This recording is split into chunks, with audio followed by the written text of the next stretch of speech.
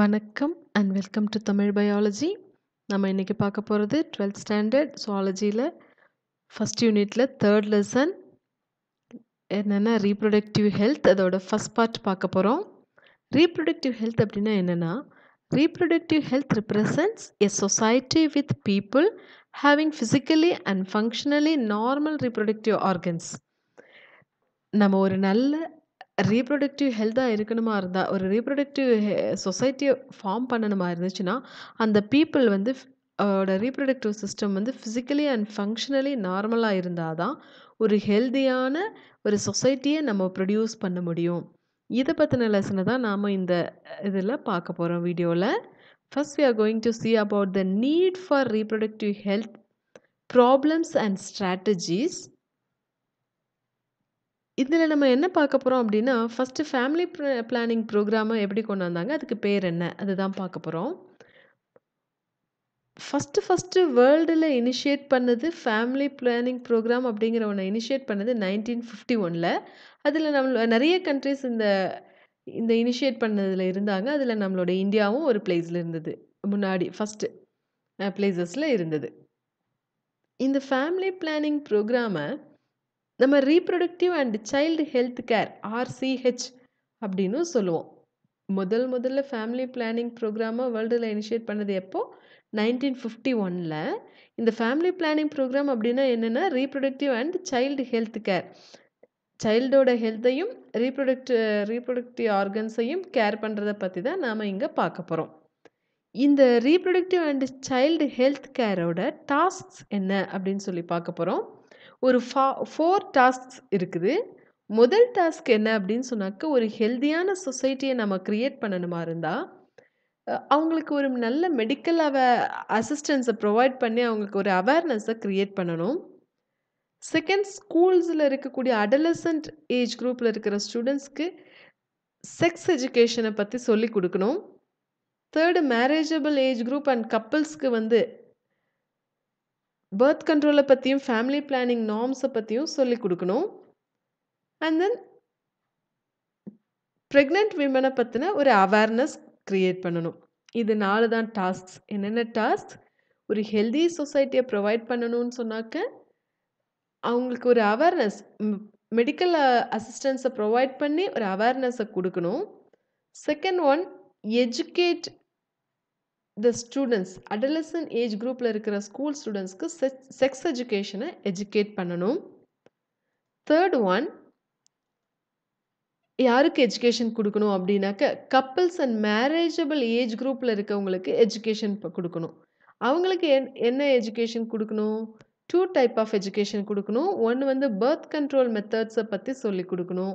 ரெண்டாவது, family planning norms என்னெல்லாம் இருக்குது அப்படிங்கிறத சொல்லி கொடுக்கணும். அடுத்த டாஸ்க் என்னென்னா, அவேர்னஸ் க்ரியேட் பண்ணணும். யாருக்கெல்லாம் அவேர்னஸ் க்ரியேட் பண்ணணும், ஒன்று வந்து ப்ரெக்னென்ட் விமனை எப்படி கேர் பண்ணிக்கிறது அப்படிங்கிற ஒரு அவேர்னஸை க்ரியேட் பண்ணணும். Second one is postnatal care for mother and child, மதருக்கும் after delivery மதரையும் சைல்டையும் எப்படி கேர் பண்ணிக்கிறதுங்கிறது பற்றின ஒரு அவேர்னஸை கொடுக்கணும். Third one, importance of breast feeding, breast ஃபீடிங்கோட importance என்னங்கிறத சொல்லி கொடுக்கணும். இது 4 தான் இந்த reproductive and child health கேரோட task. என்னென்னது 4, ஒன்று வந்து ஹெல்தி சொசைட்டியை ப்ரொவைட் பண்ணுறதுக்கு மெடிக்கல் அசிஸ்டன்ஸை ப்ரொவைட் பண்ணி அவேர்னஸ் க்ரியேட் பண்ணணும். ஸ்கூலில் இருக்கிற அடலசன்ட் ஏஜ் குரூப்பில் இருக்கிறவங்களுக்கு செக்ஸ் எஜுகேஷன் கொடுக்கணும். கப்பிள்ஸ் அண்ட் மேரேஜபிள் ஏஜ் குரூப்பில் இருக்கிறவங்களுக்கு family control methods and family planning நார்ம்ஸை பற்றி எஜுகேட் பண்ணணும். ஃபோர்த் ஒன், ப்ரெக்னென்ட் விமனோட கேர் பற்றியும், postnatal care of mother and child பற்றியும், இம்பார்ட்டன்ஸ் ஆஃப் பிரெஸ்ட் ஃபீடிங் பற்றியும் நம்ம ஒரு அவேர்னஸ் கொடுக்கணும். Next we are going to see about the amniocentesis and its statutory burn. amniocentesis அப்படின்னா என்னென்னா, மதரோட யூட்ரஸில் இருக்கக்கூடிய வாட்டர், இந்த சைல்டை சரவுண்ட் பண்ணி இருக்கக்கூடிய வாட்டர், அந்த வாட்டரை நீடில் வழியாக எடுத்து அதை வந்து டெஸ்ட் பண்ணுறாங்க. அப்போ எப்போ டெஸ்ட் பண்ணுவாங்க, சைல்டு வந்து மதரோட யூட்ரஸில் இருக்கிற டைம், அப்போது இது பிஃபோர் டெலிவரி, அப்பதான் இத வந்து டெஸ்ட் பண்றாங்க. எதுக்காக இத எடுத்து இந்த வாட்டர் எடுத்து டெஸ்ட் பண்றாங்க அப்டின்னா, இந்த சைல்டுக்கு ஏதாச்சும் குரோமோசோமல் அப்நார்மாலிட்டீஸ் இருக்குதா அப்படின்னு இந்த ஃபீட்டஸ்க்கு ஏதாச்சும் அப்நார்மாலிட்டீஸ் இருக்கான்னு சொல்லி தெரிஞ்சுக்கிறதுக்காக தான் இந்த டெக்னிக்க யூஸ் பண்றாங்க. இந்த டெக்னிக்கு பேரு தான் amniocentesis. இந்த டெக்னிக் அப்படி யூஸ் பண்ணும்போது, சம்டைம்ஸ் அவங்க ஃபீட்டஸோட செக்ஸ டிட்டர்மைன் பண்ணுவாங்க. அப்படி டிட்டர்மைன் பண்ணி அது ஃபீமேல் ஃபீட்டஸா இருந்துச்சுன்னு சொன்னாக்கா, ஃபீட்டிசைட் செய்றதுக்கு கூட வாய்ப்பு இருக்கு. அதனால தான் இட்ஸ் ஸ்டாச்சுட்டரி பேன் அப்படின்னு சொல்றோம். ஆம்னியோசென்டசிஸ் எப்ப செய்வாங்க? யாருக்கு செய்றாங்க? இது வந்து ஒரு ப்ரீநேட்டால் டெக்னிக்.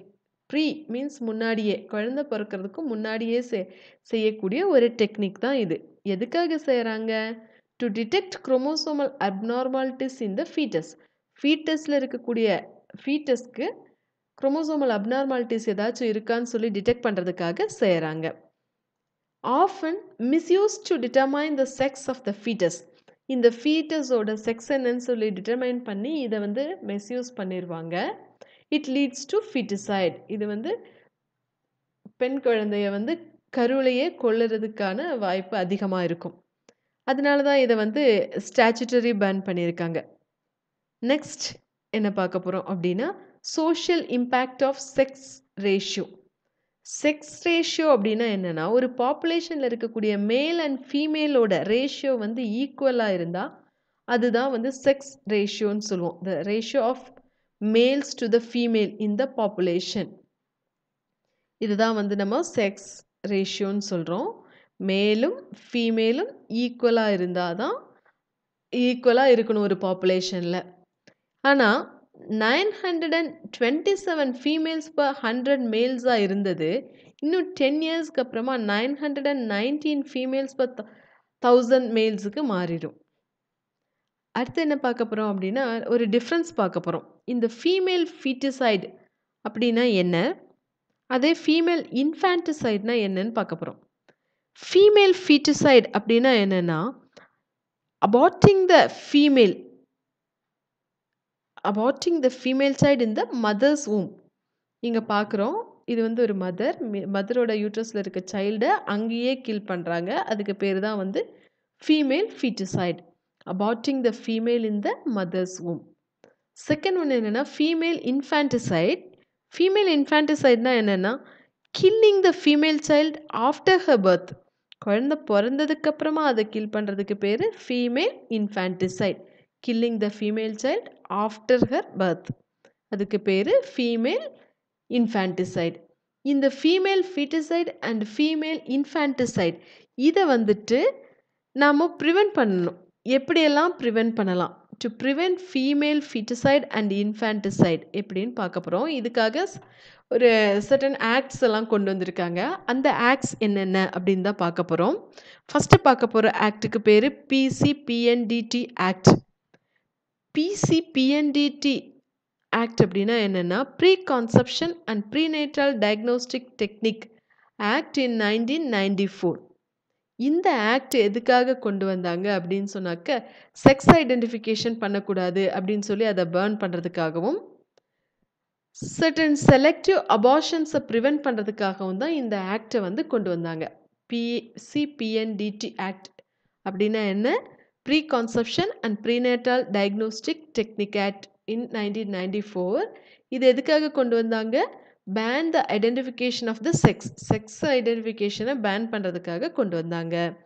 அதுக்கப்புறம் prevent the use of prenatal diagnostic techniques for selective abortion.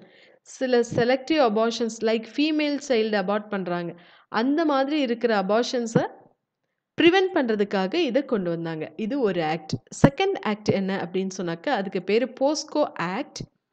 Bosco act அப்படின்னா prevention of children from sexual offences. Sexual அஃபென்சஸ்லேருந்து சில்ட்ரன்ஸை prevent பண்ணுறதுக்காக கொண்டு வந்த ஆக்ட் தான் போஸ்கோ ஆக்ட். தேர்ட் ஆக்ட் என்ன அப்படின்னா sexual harassment at work place act. Females வந்து work பண்ணக்கூடிய பிளேசஸில் sexual ஹராஸ்மெண்ட்ஸ்க்கு ஆளாகிறாங்க. இதை prevention, prohibition and redressal of sexual harassment work place அதுக்காக கொண்டு வந்திருக்காங்க. ஃபோர்த் ஒன், ஒரு கமிட்டி ஃபார்ம் பண்ணாங்க. அந்த கமிட்டிக்கு பேர் ஜஸ்டிஸ் வர்மா கமிட்டின்னு சொல்லி பேர். எப்போ கொண்டு வந்தாங்கன்னா 2013 கொண்டு வந்தாங்க. இந்த கமிட்டி எதுக்காக கொண்டு வந்தாங்க அப்படின்னு சொன்னாக்க, creating safe and secure environment for males and female. மேல்ஸுக்கும் ஃபீமேல்ஸுக்கும் ஒரு செக்யூர் என்விரான்மெண்ட்டை கிரியேட் பண்ணுறதுக்காக, செக்யூர் அண்ட் சேஃப் என்விரான்மெண்ட்டை கிரியேட் பண்ணுறதுக்காக தான் இந்த ஜஸ்டிஸ் வர்மா கமிட்டியை 2013 கொண்டு வந்தாங்க. அடுத்தது population explosion and birth control. Population explosion அப்படின்னா என்னென்னா இதுதான், இந்த வேர்ல்டை விட அதிகமான அளவு அந்த பாப்புலேஷன் அதிகமாகி அங்கே வெடித்து கீழே எல்லாம் கொட்டுறாங்க, அப்படி ஒரு இமேஜ் தான் இது. பாப்புலேஷன் எக்ஸ்ப்ளோஷன் அப்படின்னா வெடிக்கிறது, பாப்புலேஷன் வெடிக்குது. இந்தியாவில் இருக்கக்கூடிய பாப்புலேஷன் எவ்வளோ அப்படின்னா 1.26 பில்லியன் இந்தியாவோட பாப்புலேஷன். இதுலேருந்து இந்த பாப்புலேஷன் எக்ஸ்ப்ளோஷன்லேருந்து நம்ம ஓவர் கம் பண்ணி வெளியே வரணும்னா அதுக்கு ஒரு சொல்யூஷன் இருக்குது. To over come from population explosion, அந்த சொல்யூஷன் என்ன அப்படின்னா பர்த் கண்ட்ரோல்.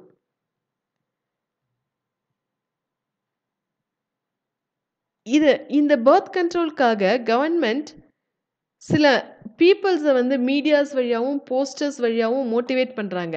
என்னெல்லாம் சொல்லி மோட்டிவேட் பண்ணியிருக்காங்க இந்த பர்த் கண்ட்ரோலுக்காக அப்படின்னு சொன்னாக்க, ஃபஸ்ட்டு வந்து நாம் இருவர் நமக்கு இருவர், நமக்கு 2 சைல்டு மட்டும் போதும் அப்படிங்கிற போஸ்டர்ஸை மீடியாஸ் வழியாகவும் போஸ்டர்ஸ் வழியாகவும் பீப்புள்ஸ் கிட்ட மோட்டிவேட் பண்ணாங்க கவர்மெண்ட்டு. செகண்ட், நாம் இருவர் நமக்கு ஒருவர் அப்படிங்கிற போஸ்டர்ஸை கொண்டு வந்தாங்க. அது இல்லாமல் மேரேஜபிள் ஏஜ் ஆஃப் ஃபீமேல் வந்துட்டு இன்க்ரீஸ் பண்ணி 18 இயர்ஸ் அப்படின்னும், மேலோட மேரேஜபிள் ஏஜ் வந்து 21 இயர்ஸும் அப்படின்னு சொல்லியிருந்தாங்க. But 74th independence day of இந்தியாவில் நம்மளோட மினிஸ்டர் என்ன சொல்லியிருக்காங்க அப்படின்னா, இந்த 18 இயர்ஸ் ஆஃப் ஃபீமேலோட மேரேஜபிள் ஏஜை வந்து 21க்கு கொண்டு வந்துடலாம் அப்படின்னு கூட சொல்லியிருக்காங்க. ஓகே, இந்த பர்த் கண்ட்ரோல் மெத்தட்ஸை பற்றி நம்ம நெக்ஸ்ட் வீடியோவில் பார்ப்போம். இது ரொம்ப தேங்க்யூ. இது வரைக்கும் உங்களுக்கு பிடிச்சிருந்துச்சுன்னா வீடியோவை சப்ஸ்கிரைப் பண்ணுங்கள்.